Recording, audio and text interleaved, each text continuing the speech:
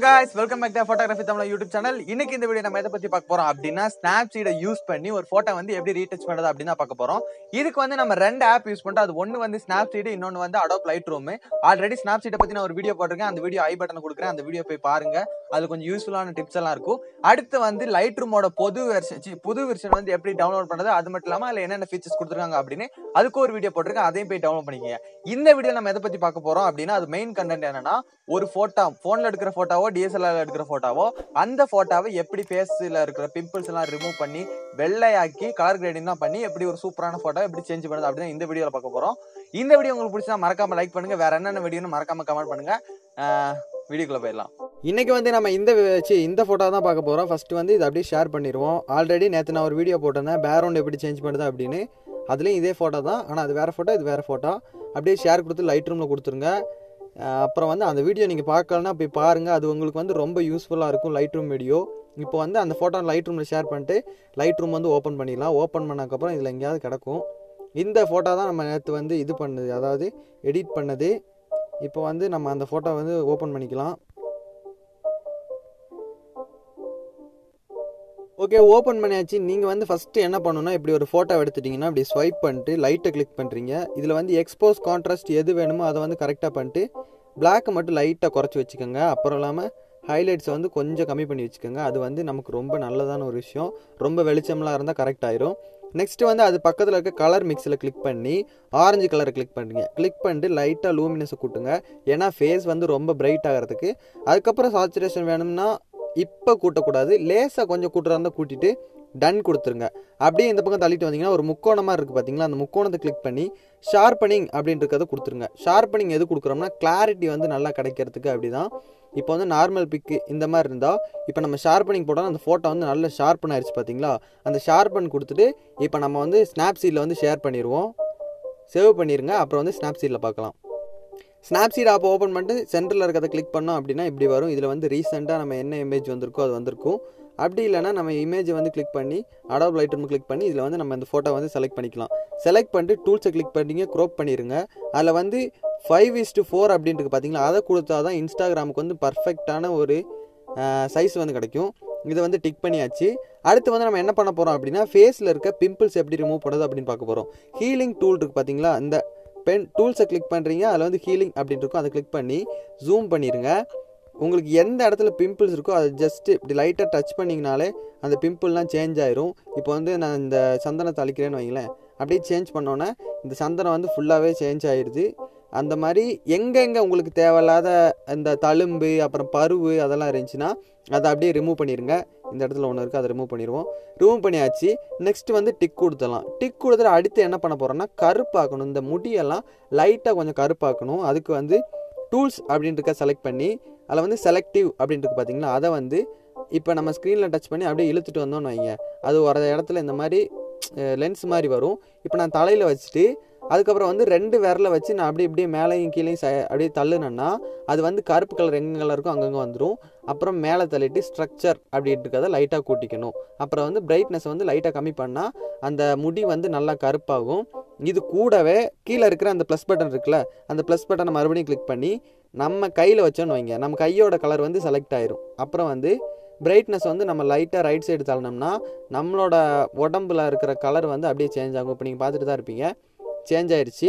Okay, tick பண்ணியாச்சு. Tick பண்ணிட்டு இந்த 3ஆவதாக இருக்குது பார்த்தீங்களா அந்த லேயரு, அதை கிளிக் பண்ணிட்டு வியூ எடிட்ஸ்க்கு போகிறோம். அப்புறம் வந்து செலக்டிவ் அப்படின்றத செலக்ட் பண்ணிவிட்டு ஜூம் பண்ணிக்கோங்க நல்லா. இதில் வந்து ரொம்ப கலராக இருந்துச்சுன்னா இந்த ஆரோவை யூஸ் பண்ணி கொஞ்சம் பர்சன்டேஜை கம்மி பண்ணிவிட்டு நெக்ஸ்ட்டு வந்து இதில் ட்ரா பண்ணிக்கலாம். அதாவது ஃபேஸில் மட்டும்தான் வேணும். இதில் இருக்கிற ஒரு மைனஸ் பாயிண்ட் என்ன அப்படின்னா நம்ம செலக்ட் பண்ணோம்னா அது ஹோல் பிக்சர்லேயே ஆயிரும். இப்போ வந்து நம்ம ஃபேஸில் மட்டும் வரைஞ்சி கொடுத்துருக்கனால இப்போ ஃபேஸில் மட்டும் நல்லா பிரைட்டாக வந்துருச்சு. இந்த மாதிரி நீங்கள் வரைஞ்சி கொடுத்தா மட்டும்தான் ஒரு நல்ல விதமான ஒரு ஃபீல் கிடைக்கும். இல்லைனா ஃபுல்லாகவே இப்போ நான் அண்டூ பண்ணி காட்டுறேன். இந்த சைடுலெல்லாம் அந்த ஒயிட் கலர் இருக்குது. இப்போ ரீடூ பண்ணோன்னா நம்ம ஃபேஸில் மட்டும்தான் அந்த கலர் இருக்குது. நெக்ஸ்ட்டு வந்து இதில் வந்து டூல்ஸை கிளிக் பண்ணிட்டு லென்ஸ் பிளர் அப்படின்ட்டு பார்த்தீங்களா, அதை கொடுக்க போகிறோம். லென்ஸ் பிளரை கொடுத்தோம்னா பேக்ரவுண்ட் வந்து பிளர் பண்ணுறதுக்கு உங்களுக்கு நல்லாவே தெரியும். இதில் விஜினிட்டி வந்து நல்லா கம்மி பண்ணிட்டு பிளர் வந்து நம்ம எந்த அளவுக்கு வேணுமோ அந்த அளவுக்கு செலக்ட் பண்ணிக்கோங்க. நான் ஆல்ரெடி பிளர் பண்ணுறது எப்படி மொபைல் ஃபோட்டோகிராஃபி ஃபோட்டோ எப்படி பிளர் பண்ணுறது அப்படின்னு ஒரு வீடியோ போட்டிருக்கேன். அதே மாதிரி லேயரை கிளிக் பண்ணுறீங்க, வியூ எடிட்ஸை கிளிக் பண்ணுறீங்க. இந்த லென்ஸ் பிளரை டச் பண்ணோன்னா ஒரு பென் மாதிரி வரும். அதை கிளிக் பண்ணிட்டு அப்படியே ஜூம் பண்ணி உங்களுக்கு எங்கெங்கெல்லாம் பிளர் ஆகணுமோ, அதாவது பேக்ரவுண்டு எந்தெந்த இடத்துலாம் பிளர் ஆகணுமோ அதை அப்படியே நீங்கள் பிளர் பண்ணி விட்டிங்கன்னா இந்த ஃபோட்டோ வந்து பிளர் ஆயிரும். டிக் பண்ணிக்கலாம். நான் வந்து என்ன பொறுத்தவரை இப்போ வந்து பிளர் பண்ணலை. உங்களுக்கு யூஸ்ஃபுல்னால் நீங்கள் பிளர் பண்ணிக்கோங்க. நெக்ஸ்ட்டு வந்து இந்த பக்கம் தள்ளி விட்டு டூல்ஸை கிளிக் பண்ணிங்க. இதில் வந்து போர்ட்ரேட் அப்படின்னு ஒரு ஆப்ஷன் இருக்குது பார்த்தீங்களா, அதை கிளிக் பண்ணி அதில் என்ன பண்ணோம் அப்படின்னா அதுவே தன்னால் உங்கள் ஃபேஸை வந்து செலக்ட் பண்ணிக்கும். இப்போ நீங்கள் ஃபேஸ் ஸ்பாட்லைட் அப்படின்னு கொடுத்தா இப்போ பார்த்தீங்களா அதுவே தன்னால் உங்கள் ஃபேஸை வந்து செலக்ட் பண்ணிடுச்சு. இப்போ வந்து ஸ்கின் ஸ்மூத்திங் வந்து நல்லா கம்மி பண்ணிவிட்டு ஃபேஸ் ஸ்பாட்லைட் எல்லாத்தையும் கம்மி பண்ணிக்கலாம். அப்புறம் வேறு ஏதாவது இருக்கா, ஐ கிளாரிட்டி இருக்குது, அதையும் கம்மி பண்ணிக்கலாம். நான் ஃபேஸை வந்து நல்லா ஜூம் பண்ணி காட்டுறேன் உங்களுக்கு வந்து புரியணும் அப்படின்றதுக்காக. இப்போ வந்து நம்ம ஸ்கின் ஸ்மூத்திங்கை கொடுத்தோன்னு வைங்க, அப்படியே ஸ்மூத்தாக ஸ்கின்னு வந்து எவ்வளோ ஸ்மூத் ஆகுது நீங்கள் பார்த்துக்கிட்டே இருப்பீங்க. அப்புறம் வந்து ஐ கிளாரிட்டி வந்து கொஞ்சம் ஒரு 20 வந்து கொடுத்துருங்க. அது கொடுத்துட்டு இது ரெண்டையும் கொடுத்துருங்க. மேலே இருக்கிற ஃபேஸ் ஸ்பாட்லைட் அப்படின்றக்க தயவு செஞ்சு கொடுக்காதீங்க. செலக்டிவ் டூலை யூஸ் பண்ணி நீங்கள் வந்து உங்களோட ஃபேஸை வந்து ஒயிட் பண்ணிக்கலாம். ஓகே, டிக் பண்ணியாச்சு. டிக் பண்ணதுக்கப்புறம் ஃபேஸ் வந்து நல்லா ஸ்மூத் ஆயிடுச்சு. இதில் வந்து வேறு என்ன பண்ணணும் அப்படின்னா ஒன்றுமே பண்ணுறது கிடையாது. உங்களோட லோகோ ஆட் பண்ணோம்னா டூல்ஸை கிளிக் பண்ணுறீங்க, டபுள் எக்ஸ்போஸ் அப்படின்ட்டு பார்த்தீங்கன்னா அதை கிளிக் பண்ணி ப்ளஸ் பட்டனை கிளிக் பண்ணுறீங்க. அதுக்கப்புறம் வந்து நீங்கள் எங்கே உங்களோட லோகோ போட்டு வச்சுருக்கீங்களோ அதை வந்து உங்கள் லோகோவை செலக்ட் பண்ணிக்கோங்க. செலக்ட் பண்ணி இந்த இடத்துல வச்சுட்டு ஜஸ்ட்டு இந்த சென்டரில் இருக்கிறத கிளிக் பண்ணி லைட்டன் அப்படின்ட்டு கொடுத்துருங்க, இல்லைனா ஆட் கொடுத்துருங்க. நீங்கள் கருப்பு கலர் லோகோ வச்சுருந்தீங்கன்னா டார்க்கன் அப்படின்றத கொடுத்தீங்கன்னா வந்துடும். இப்போ நம்ம ஆட் கொடுத்தாச்சு. இப்போ ஒரிஜினல் பிக்சர் எப்படி இருக்குன்னு பார்க்கலாம். ஒரிஜினல் பிக்சர் இவ்வளோ டார்க்காக இருந்ததை நம்ம ஸ்மூத் பண்ணி எவ்வளோ ஸ்மூத் பண்ணியிருக்க பாருங்கள். இது ஒரிஜினல் பிக்சர். இப்போ நம்ம ஸ்மூத் பண்ணி ரீடச் பண்ணது இவ்வளோ டிஃப்ரென்ஸ் இருக்குது. நெக்ஸ்ட் வந்து இதை அப்படியே சேவ் பண்ணி அடோப் லைட்ரூமில் வந்து கன்வெர்ட் பண்ணிடலாம். பண்ணி முடிச்சக்கப்புறம் எக்ஸ்போர்ட் அப்படின்றத கொடுத்துட்டு சேவ் கொடுத்தோம்னா இந்த ஃபோட்டோ வந்து சேவ் ஆயிரும். கேலரியிலேருந்து நம்ம எப்படி ஷேர் பண்ணோமோ அதே மாதிரி இந்த ஃபோட்டோவை அடோப் லைட்ரூமுக்கு ஷேர் பண்ணிடுங்க. வந்து நம்ம எடிட் பண்ண பிக்சர் வந்துடுச்சு. இதில் நெக்ஸ்ட் என்ன பண்ண போகிறோம் அப்படின்னா லைட்டை கிளிக் பண்ணிட்டு இதில் வந்து இன்னும் கொஞ்சம் பிளாக்கை வந்து நல்லா கம்மி பண்ணி வச்சுக்குவோம்.